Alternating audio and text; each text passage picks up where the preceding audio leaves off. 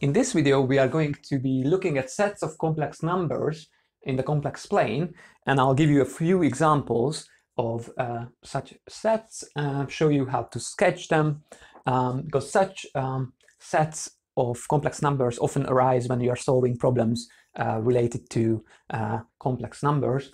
And these sets are basically just given to you by a set, well, by some equalities or inequalities on complex numbers, and it's best to gain a bit of experience. So I'll give you a few examples. The first one, I'll denote this set by A, consists of complex numbers that have modulus 1.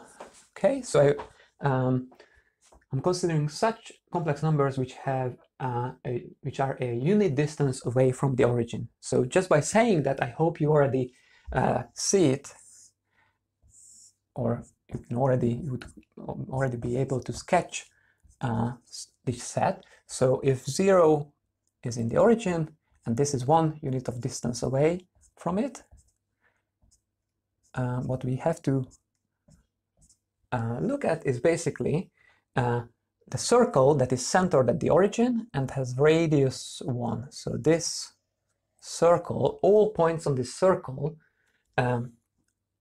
represent complex numbers which satisfy this relation. So this is the set A, points on the circle, and I should just tell you that this is called the unit circle. It's a set that appears so often that it has its own name. So next up, well, we are going to look at the set B of complex numbers defined by this equation where the modulus should be strictly less than 1.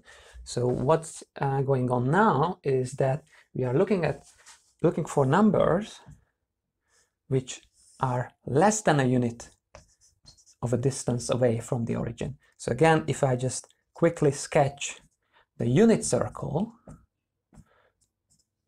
then let me just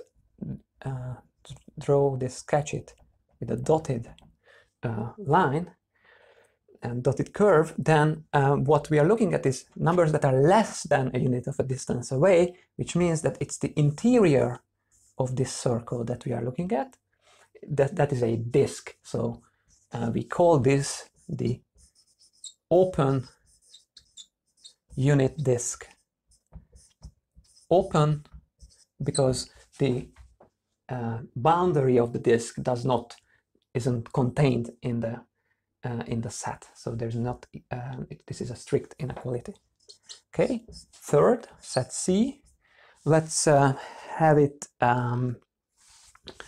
as follows. So this is a set of complex numbers such that z minus 3i has the modulus 2. Okay, so let's try to sketch this set of complex numbers. Well, this is going to be going to require a bigger diagram. So what we are looking at is numbers which have their difference with negative I in a way that it has length 2.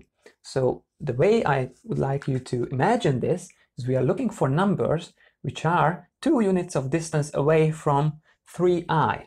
Okay, because if I take the difference, I connect the vectors, the endpoints of the vectors going from the origin to z and the origin to 3i. That means the distance between these two numbers should be 2. So that means that if I sketch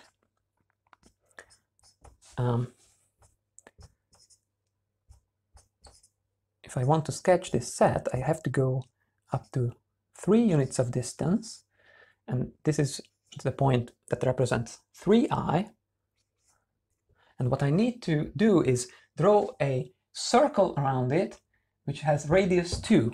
And that circle, so let me just draw some auxiliary lines. So what I have to have is this circle. It's not going to be perfect. This circle around 3i, centered at 3i with radius 2, is going to be our set C. Okay, points in this, along this circle satisfy this relation. Finally, for set D, I would like us to look at the following set of numbers. So let's have complex numbers such that their real parts satisfies the relation, that is they are greater than 0 but less than 1, and a second relation is also given by that I times z should have real part that is greater than 0, but there is no upper bound to it.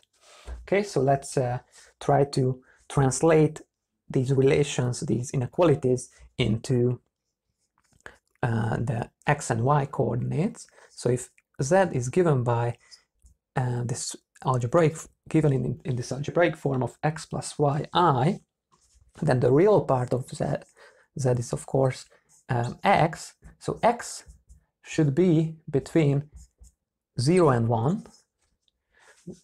What that means is now in the complex plane we should have numbers which have the horizontal coordinates, points which have their horizontal coordinates between 0 and 1.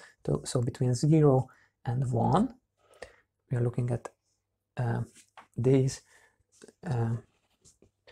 points on a strip, basically.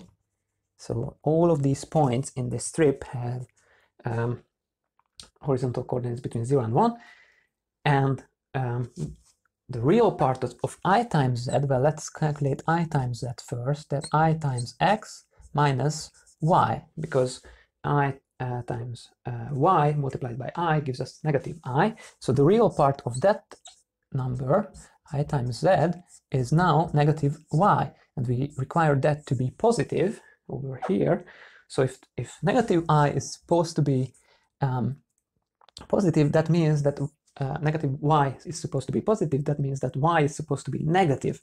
So we are looking at points which have negative vertical coordinates, meaning we are going below the real axis. So combining these two inequalities means that we are looking at points in this half strip with the boundary not being included. Okay, so boundary is not included because we have strict inequalities. So this is the set. This is the set D. All right. Finally, I would like you to tell me what is the shape of the set. So this is for you, this problem. What is the shape of this set? M equals M is a set of such complex numbers which have the real parts such that in absolute value they are less than 1. Okay, so I want you to pause the video, sketch out this set, and then tell me out of these following options which one is true. Is it a circle? Is it a rectangle? Is this perhaps a disk? Or is it some sort of infinite strip? So pause the video and select your answer below. Okay, so I hope you have sketched out the set and found that, well, this set must be the following. So in order to have complex numbers with real parts between with absolute value less than 1, that means the real parts have to be between -1 and 1, but there is no other constraint. So this set is definitely going to be this infinite strip between these vertical lines at -1 and 1 being parallel to the imaginary axis. Okay, so it is option D that's correct. So it's not a circle, nor it is a rectangle or a disk. Okay, I'll see you in the next one.